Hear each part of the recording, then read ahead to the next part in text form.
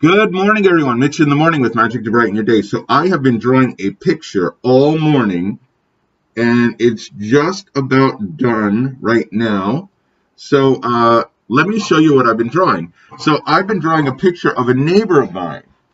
So this is my neighbor, and my neighbor goes out all the time. I see him in the market. I see him at the post office. I see him when I get gas in my car, and he wears his mask below his chin. Now, in order for the mask to be effective, it has to cover your nose and your chin. But it's uncomfortable. Yes, I know it's uncomfortable, but you have to worry that the mask doesn't do anything if you wear it down there. But I'm not sick.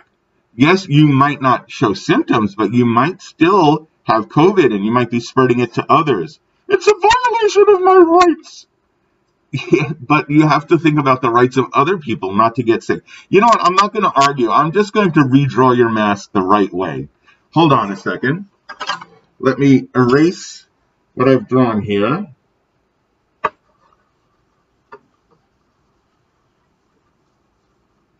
And I will redraw the mask the proper way.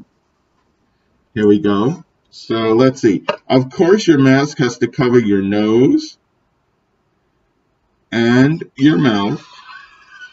And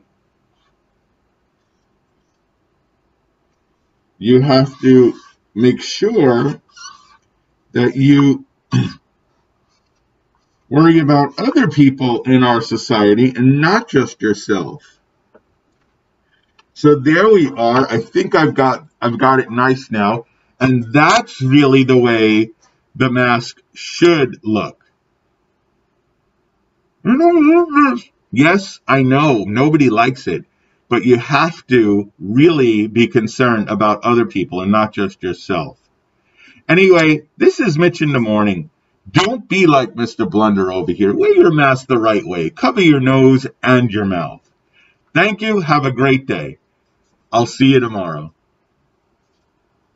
If you'd like an episode of Mitch in the Morning dedicated to you or someone else, please message me on Facebook. I'll tell you how to make a donation through PayPal to the Hokey Pocus Children's Foundation. Hokey Pocus Children's Foundation is a 501c3 charity. We raise funds and awareness for children in need and the charities that support them. So make a donation and I'll dedicate an episode of Mitch in the Morning to whomever you'd like. Your small donation is important. See you tomorrow.